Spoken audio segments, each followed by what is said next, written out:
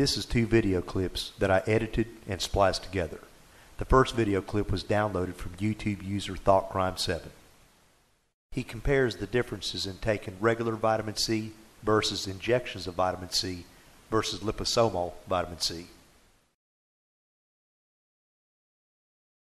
While the FDA and Health Canada recommend 60 milligrams of vitamin C per day, vitamin C guru Dr. Linus Pauling recommends 18 times as much for optimal health.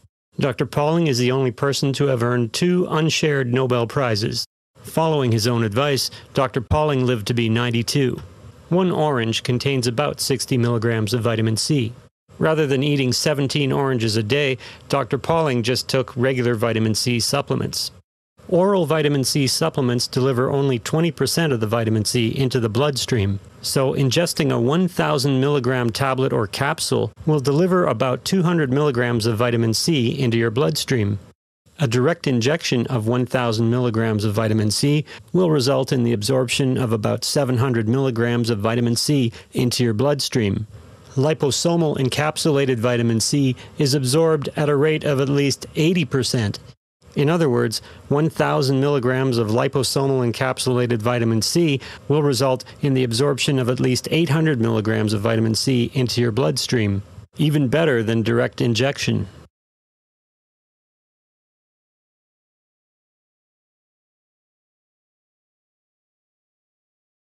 The doctor conference clip was downloaded from YouTube user Mr. Benton Mike, and after watching this video, it really makes me question the intentions of the big pharmaceutical companies, especially knowing that a short while back they were actually pushing for a ban on certain vitamins.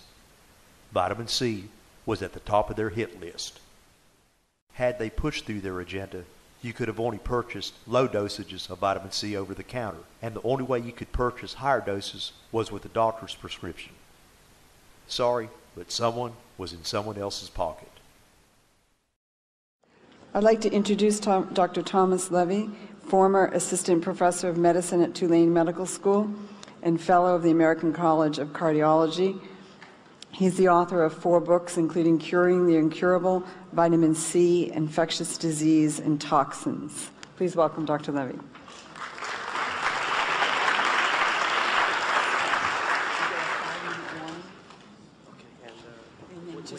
You want to go this way for forward and this way for back. Okay, good, thank you.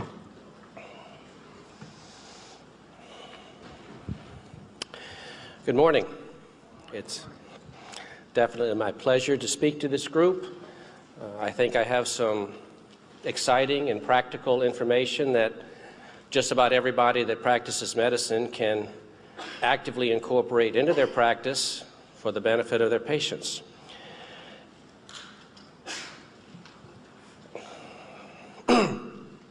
Probably back in the 1930s, Dr. Albert St. George, a Nobel Prize laureate, discovered vitamin C. There were a lot of other researchers working on vitamin C at the time, but for better or for worse, Dr. St. George got the credit. One thing at the time, and since then, over the subsequent few years that St. George did a lot of work with vitamin C, he came up with a very interesting hypothesis that I believe the evidence now indicates is firmly rooted in fact in clinical efficacy. And that is, if you will, the electron flow theory of disease and health. And very simply, because it is in fact simple, health is a state of high electron flow. Disease is a state of low electron flow, or exchange, if you will. And of course, with antioxidants and pro-oxidants, the Romulus and Remus of the body, antioxidants supply electrons, pro-oxidants, free radicals, receive and take away electrons. And as we'll see in a moment, toxins and infections are virtually all pro-oxidant. Vitamin C, as what I will call the premier antioxidant for the body, readily donates electrons. Now, I'll address one other thing at this point in time because it invariably seems to cause a lot of confusion because it's not properly addressed in the literature is when they say other antioxidants such as vitamin C are sometimes pro-oxidants. Well, let me first say vitamin C is never anything but an antioxidant because it never does anything but donate electrons. If the only thing you do is donate electrons, you can only be an antioxidant.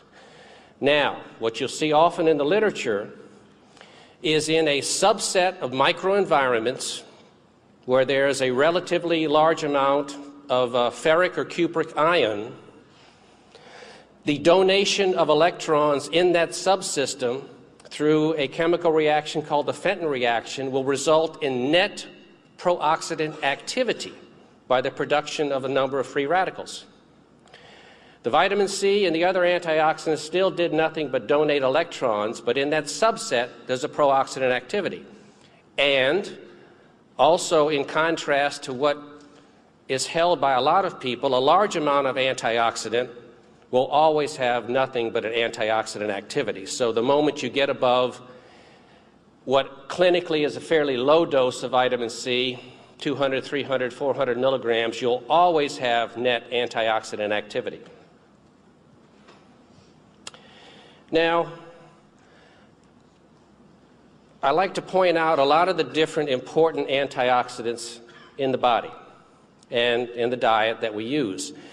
And by no means do I ever want to leave any group of medical practitioners with the idea that vitamin C is the only important antioxidant. All antioxidants basically are the same insofar as to the donation of electrons. But we obviously know there are tremendous different clinical effects of one nutrient to another, one antioxidant to another, and I would submit to you that that has to do with the bioavailability of the substance itself. Alpha-lipoic acid, for example, is fat-soluble and water-soluble. Vitamin C is predominantly water-soluble. Vitamin E is predominantly fat-soluble. Other stereochemical attributes of the nutrients will see that some get high levels in one tissue or organ, some get high levels in another, and that will affect and determine the clinical nature of the effects that that particular antioxidant has. Vitamin C eventually gets into just about every tissue in the body, which is probably why it's the most profoundly effective antioxidant on different clinical conditions, especially if you take a high enough dose. And acetylcysteine is another particularly important one because there have been a number of studies that have shown that NAC, for example, can directly bind mercury as one of the heavy metal toxins and promote its elimination. Silymarin and silibinin, other prominent antioxidants that, due to their chemical nature, appear to concentrate in the liver, so they seem to have predominantly good effects in liver conditions. Coenzyme Q10 collects in active muscle cells in the heart. Glutathione, uric acid. Uric acid, a very interesting one. We all consider that, basically a toxin. It accumulates until it causes gout. Well, there's a very good paper to show that uric acid is a pronounced antioxidant. And in the states in which uric acid is elevated, and I saw this a great deal with a large number of patients when I worked some 10 years ago with Dr. Hal Huggins on dentally toxic patients, they'd come in with high uric acid levels, and 2 weeks later, when their root canals, mercury, abscesses, other infections were gone, their uric acid was down to normal. I would suggest that the uric acid elevated because it was one of the few ways in which the body could provide some antioxidant protection against the toxicity of the dental process. A very interesting thing, too, I saw Dr. Bonnley here earlier. I don't know if he's going to be lecturing later or not, but magnetic fields. I've worked with biomagnets for a very long time now, And it always struck me that clinically, a good, strong North Pole magnet appeared to have the same effects as vitamin C on a wide variety of different conditions: inflammation, burns, tumors, etc. And then I realized that magnetism is explained as electron flow. And in fact, when you have a North Pole biomagnet against the skin, you're bringing electrons in. When you flip it over and you have the South Pole against the skin, you're bringing electrons out. So it's, if you will, what I look upon as a mechanical form of vitamin C and antioxidant. Now, probably the two things that are best documented in the literature, and I'd pretty much like to limit myself today not to everything that I think and pretty much know vitamin C can do, but things that you can look at the literature and see for yourself that it's done. And you'll see in your handouts that I have a pretty extensive list of scientific references for just about every significant point I make here. And I would encourage you, where you have any reluctance at all to think that what I'm saying has validity, to check some of these references for yourself. Infections and toxins. First, infections. Infections are always strong promoters of oxidation. And in every paper that I went through, and it was quite a few, that looked at infections and also measured parameters of oxidation, there was always increased laboratory evidence of oxidative stress. Oxidative stress, i.e. pro-oxidant, i.e. free radical, i.e. the antithesis of an antioxidant. And again, where they measured it, where they looked at tissues, body fluids, blood, there were also always decreased levels of antioxidants. So the very presence of an infection appeared to directly mean that whatever levels of antioxidants were present were being consumed or metabolized. And there's also a number of reports that have shown that when the infection is severe, you have a massive consumption of antioxidants, and you can often get a clinical syndrome of scurvy. And it's very rarely recognized as scurvy because the few times that scurvy is seen these days are usually chronic states. So you're seeing somebody who's debilitated, fighting infections, periodontal disease, etc. But when you induce scurvy dramatically and quickly, the thing that you primarily see is hemorrhage. This is what happens in an Ebola virus. You have some poor native in Africa that has 3 molecules of vitamin C in their body, and they get Ebola virus. All their antioxidants are consumed very rapidly, and their method of demise is bleeding, is hemorrhage. Now, when you're dealing with infections, you're just about always dealing with a clinical picture of toxicity as well, regardless of the infection. What do I mean by that? Well, first of all, not all, but many infections, the microorganism itself is either toxic, an endotoxin, or the microorganism itself secretes as a metabolic byproduct a toxin, an exotoxin. We all know the many different infectious diseases that do this. Diphtheria, pertussis, the list goes on. Now, another point that I think is much, much less realized, but always present when a severe infection is entrenched in the body, is the infection itself consumes your antioxidant protection. And as your antioxidant protection is consumed, you lose its ability to neutralize whatever toxins are already present in your body. So a rapidly fulminant infection without a lot of antioxidant administration can give you additionally the classic picture of mercury, lead, just about any heavy metal or any significant toxicity you can imagine, because they're no longer able to be neutralized because the antioxidants are being consumed by the infection. So this is all part of the complex clinical picture that we see over and over again with severe infections. Toxins by themselves. Every article I came across, again, that addressed this question clearly showed that all toxins are pro-oxidant, i.e., all toxins consume and take electrons in. Also, all toxins are completely or partially quenched by the presence of electrons and the donation of electrons. Thus, the effect we'll see of vitamin C.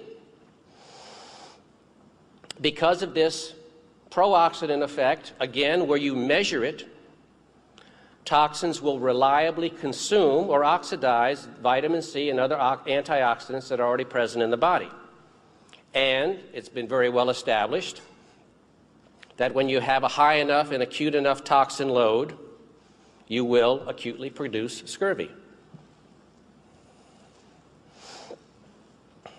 So repeating fulminant infections and potent toxins often acutely cause scurvy, but their symptoms are not recognized as such. And in fact, it's been established way back in the 50s that acute scurvy is often the cause of death in infections and toxin exposures.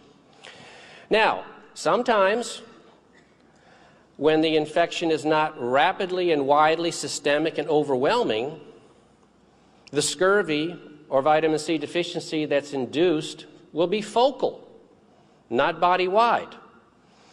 Probably one of the better examples of this is in periodontal disease.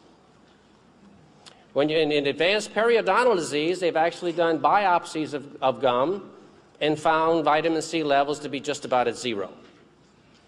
No detectable vitamin C in the gum tissue in the presence of advanced periodontal disease, which makes a lot of sense in light of all the information we've just looked at. So what is a practical suggestion here? Well,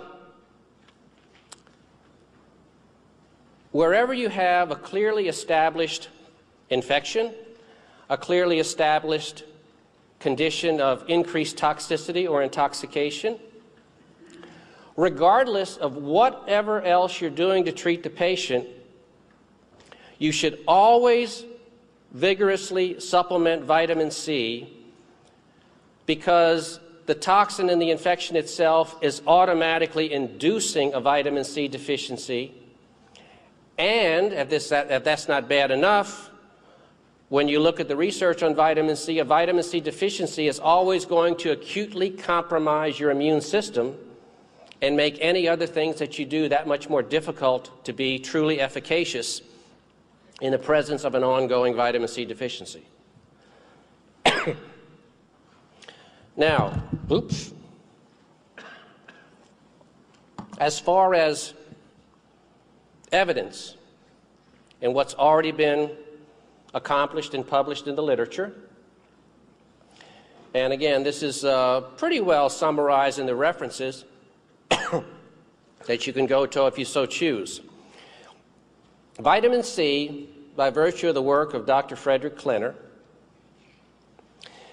is an absolute viricide. Again, in all the literature that I've reviewed, and it's been quite massive, so far there's not been a single virus which, when brought into direct contact with adequate levels of vitamin C, either in vitro or in vivo, where the virus is not 100% inactivated or destroyed. Period. Really, the only times you have any sort of clinical failure in treating a viral syndrome with vitamin C is usually going to be one of two situations. Most commonly, not enough vitamin C is being administered, but also There are some viral syndromes, usually the chronic ones.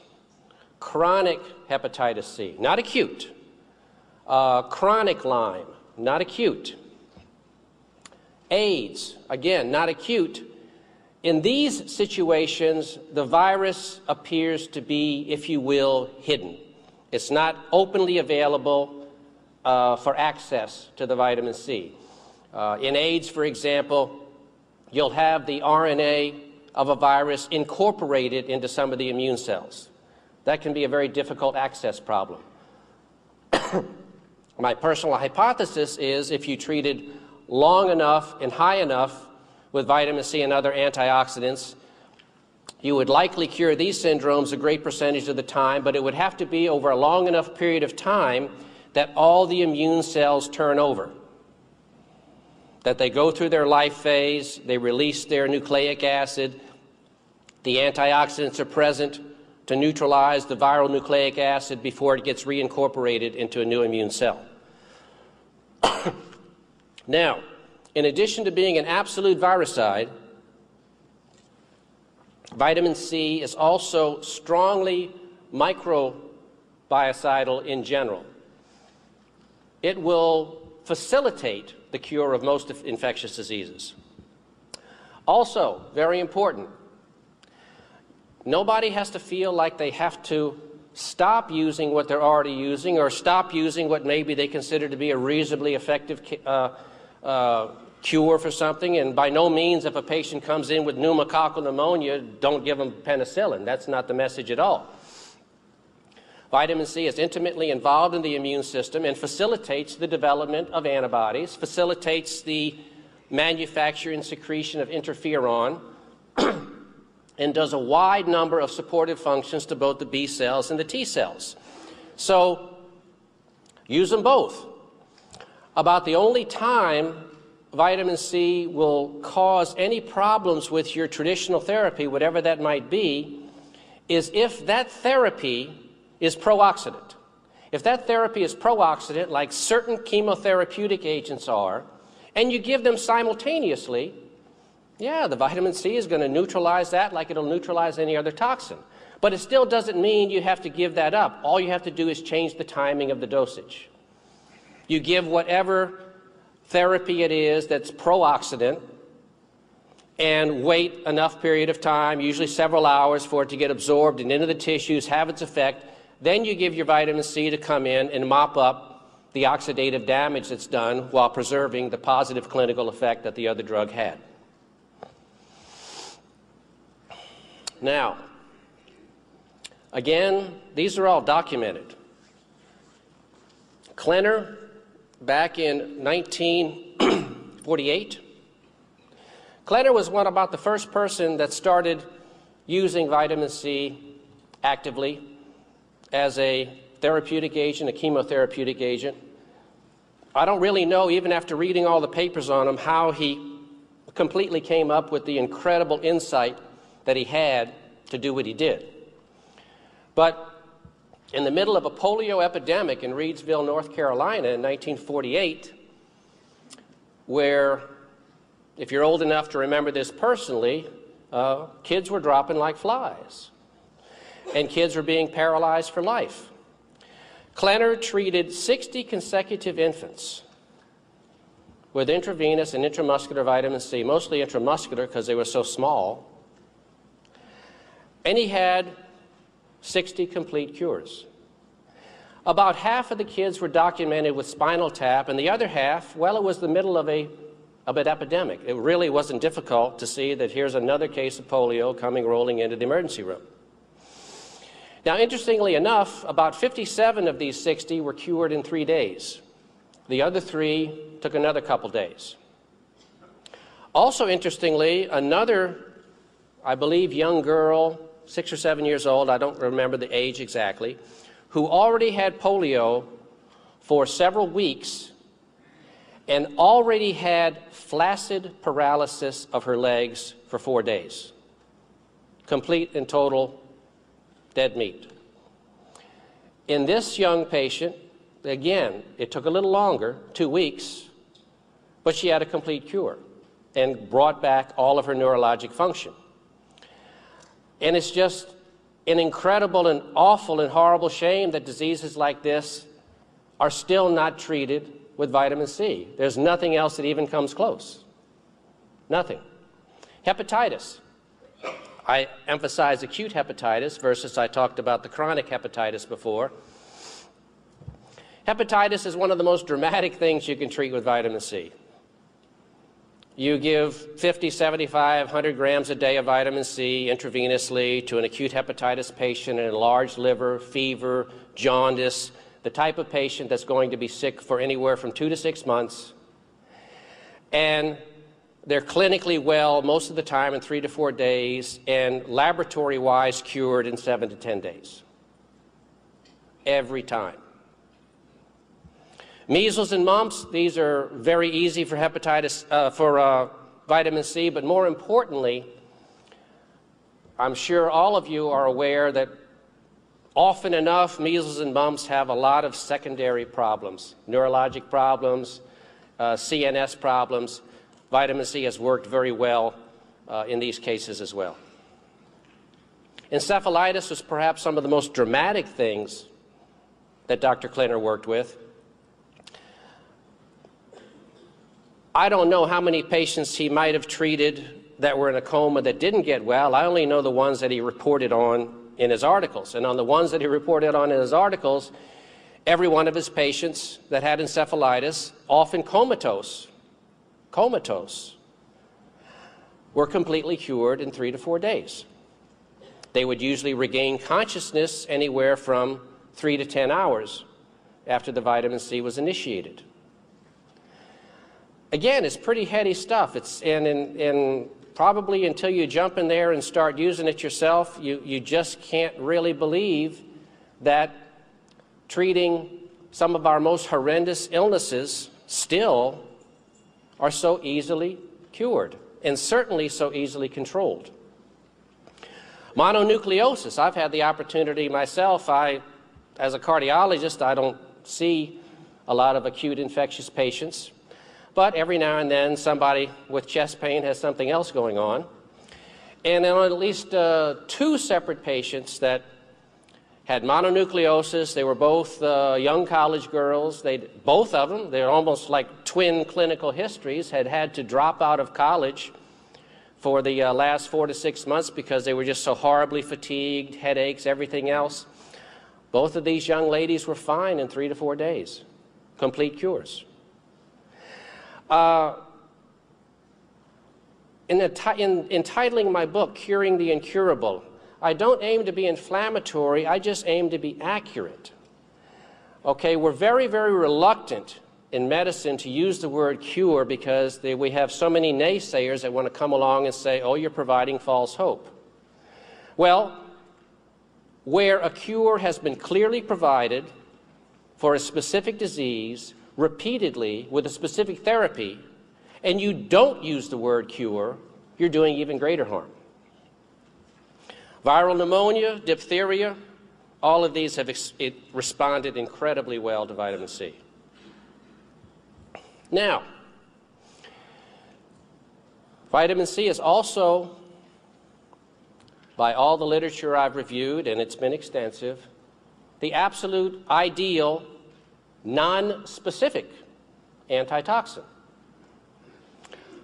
You find me a toxin, I've got the cure. The only time it's not going to work is if the toxin has been present in such a high dose, in such a dramatic organ penetration, and too much irreversible tissue damage is the game over. But if it's just at the early stages, and oftentimes at the advanced stages, but at the early stages, again, I haven't found one that vitamin C won't neutralize. Interestingly enough, with tetanus, Klenner described one patient, classical lockjaw. The child just kept on getting huge, horrible muscle spasms, was very close to losing the airway. And this was interesting because it was a patient that Klenner had to co-manage with another physician. So it's easy to know what Klenner did. He started giving a lot of vitamin C. and the kids started getting better dramatically quickly. Well, the other physicians started giving a lot of antitoxin, and every time another dose of antitoxin came along, the kid got worse. And finally, Klenner just had to give enough vitamin C to not only neutralize the tetanus, but neutralize the toxic antitoxin that was being given. The other thing, too, that we all face on a daily basis, especially when we're quote-unquote not in the mainstream, I hate those phraseologies, but they're there and they're real, is having to defend yourself for what you do, or maybe even more specifically, what you don't do. Again, that was one of the primary reasons why I put a huge number of references out there, so that there is reinforcement for what's being done. However, as I said earlier, if you're never comfortable with using vitamin C as a monotherapy, use all the other standard therapies. That's okay. And if you use a high enough dose of vitamin C, you'll cure the condition and you'll neutralize the toxicity of the mainstream therapy, the antitoxin, the snakebite toxin, antitoxin, you name it.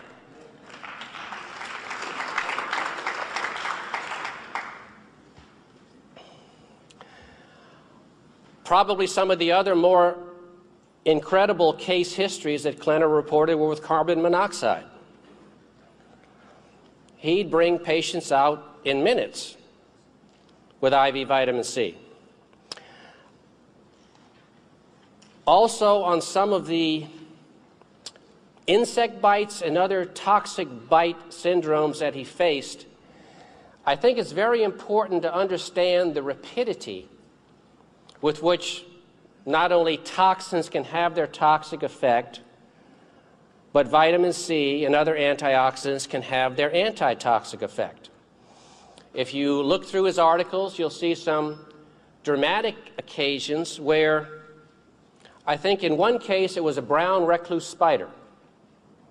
This patient came in having been recently bit, comes into Klenner's office, and I might add, Klenner had a policy in his office to start the vitamin C and then take the history.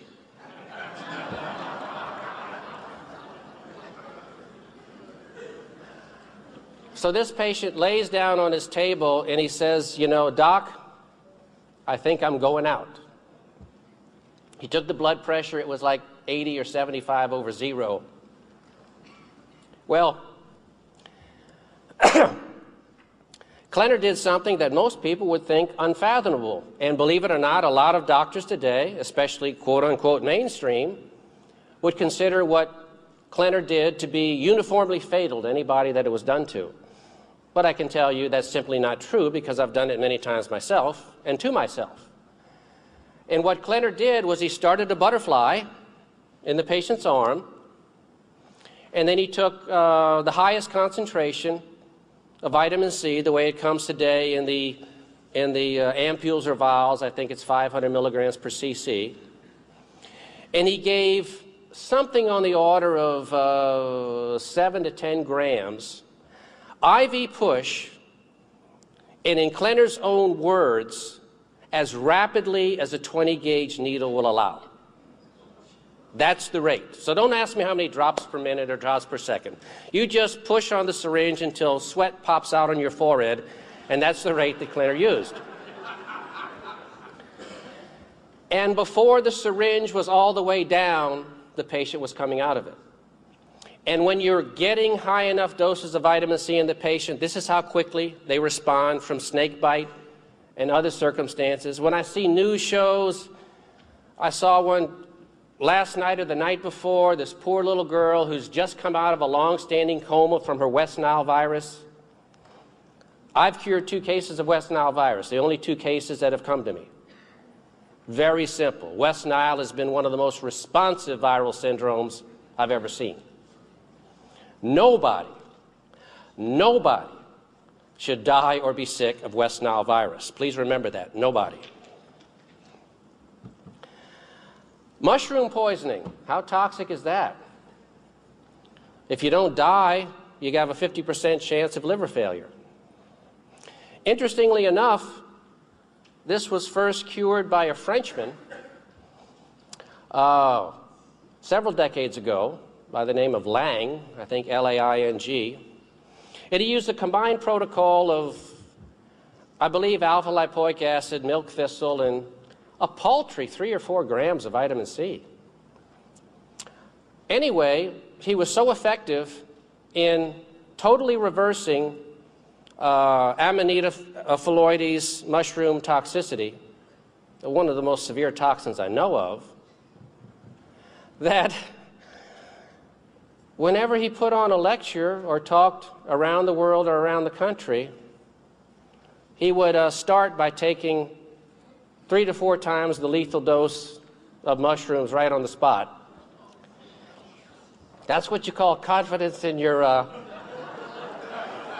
theories and beliefs. Since there's always another circumstances that you've never allowed for, I'm not quite into taking uniformly fatal doses of anything to prove my point. Lead and other heavy metal poisonings. The first exposure that I had to the incredible abilities and capabilities of intravenous vitamin C was with Dr. Hal Huggins. For those of you who don't know Dr. Huggins, I consider to be the world's most prominent authority on mercury toxicity from dental fillings, and has now a lot of people are on the bandwagon, but Hal was pretty much fighting the fight all alone 25, 30, 35 years ago. Well, I was in Colorado Springs, and Hal and I were talking at a conference together, and he said, come on by my clinic sometime. And so I did, and I saw things that weren't supposed to happen. I saw patients that had been wheelchair bound for a couple years get up and take a few steps after 2 weeks when all the dental toxicity was properly removed from their mouth. But significantly, with regard to vitamin C, Hal would always give everybody that got their dental work an IV of vitamin C, 35 to 50 grams, infused before, during, and after the dental work. I saw patients horribly ill. I mean, they didn't even feel like they wanted to be alive, that would come in and get 3 or 4 root canals extracted and half a dozen amalgam fillings replaced. And the same night, they felt so good they wanted to go out and chew on a steak on their remaining teeth. I said, something's not right here. Something's not meshing with my understanding of medicine and disease and illness and toxicity. And that started me initially on my work on vitamin C. And in addition, obviously, to the loss of toxicity, when things are properly done with the toxicity in the mouth, you can get tremendous clinical responses very quickly, non-specifically, with intravenous vitamin C. Pesticides, this would work dramatically too. Radiation toxicity. Remember, this is just a prototypical evidence of pro-oxidant activity. And there's a huge amount of literature to show that when you have a high enough dose of vitamin C and other antioxidants, this is an easily neutralized syndrome too. Now, if a nuclear bomb drops 50 miles away, I don't know. It might be too much radiation there, but by the same token, I don't know what the guideline will be. If you're sitting there with your 100-gram vitamin C infusion going, you might make it. Quickly, not to minimize the importance, but due to time considerations, it's very important when you're dealing with toxicity, when you're trying to overall improve your patient's long-term health, not to just neutralize their toxicity for the moment, but to get to the sources of their toxicity. I've been involved in 2 different books related on this topic, and the science is overwhelming. It's not subtle, it's overwhelming. Root canal treated teeth, in my opinion, the scientific literature shows, are the most toxic entities on the planet, 100%. And if it's not 100%, then it's 99 plus, because over 5,000 extracted root canal teeth that we've sent to Dr. Haley for examination, 100% have been highly toxic. not 99.9, 100. When you do a root canal, you carve out the nerve and blood supply. Guess what? You took away the immune system's access to the tooth. A lymphocyte can't jump across the Grand Canyon. It's got to have blood supply, nerves, in order to get to the bacteria in the tooth. So once you've had a root canal done, that tooth is never sterile again, and it's producing enormous toxins, often more toxic than botulism. Toxicity consumes antioxidants, and it's just about impossible to keep your level of antioxidant protection high enough when you have these entities present. In 1950, Dr. Joseph Issels in Germany, at a time probably when less than 1% of the population had root canals, he ran a quote-unquote, I hate the word, alternative cancer clinic. And over 95% of his cancer patients had root canals. Maybe that's a coincidence. Periodontal disease, also highly toxic. When it's advanced, I consider it to be the equivalent of 32 root canals. Never underestimate the toxicity of periodontal disease. And again, I'll give you a piece of evidence that'll just help your patients incredibly. And it also puts the periodontist out of business, periodontologist. Buy a water pick. Pour a couple capfuls of hydrogen peroxide, 3%. Doesn't have to be something elaborate. Put a little water or mouthwash. Water pick twice a day. The first 3 or 4 days, the patient with horrible gum disease will bleed like crazy. A week later, the bleeding will be less. 2 weeks later, there'll be no bleeding, and if you take before and after pictures where the gum was flat, you'll now see new ingrowth of gum tissue. And you eliminate that huge source of infection, which has been clearly documented to be a major cause of heart disease. Dental implants. Not bad theoretically, but they're always done immediately or too close to extraction, and they screw it through an area of developing cavitation and toxicity. So if they let things completely heal up and then use non-toxic materials, maybe it would be an acceptable procedure. But the way it's done now, it's as toxic as anything else. Toxic dental materials, aluminum, stainless steel, these are all highly toxic things. Orthopedic medicine stopped using them a long time ago because of increased cancer risk, but dentistry never followed suit. Cavitations. Just about every large tooth that you get extracted ultimately ends up with a pocket of necrotic material with toxins in them, the same level of toxicity as a root canal.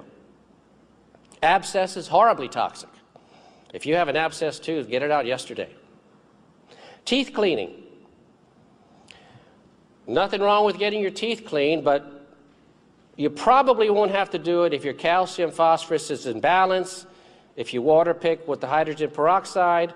But if you do, take your vitamin C before, because you're going to release a huge amount of toxins and bacteria into the bloodstream acutely during that period. Safety of vitamin C.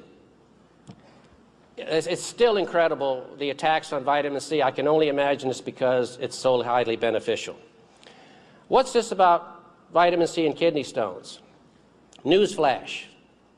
In people with normal renal function, you'll see there's some precaution if there's existing kidney disease. But in normal renal function, I think it's a Northeastern school, Harvard.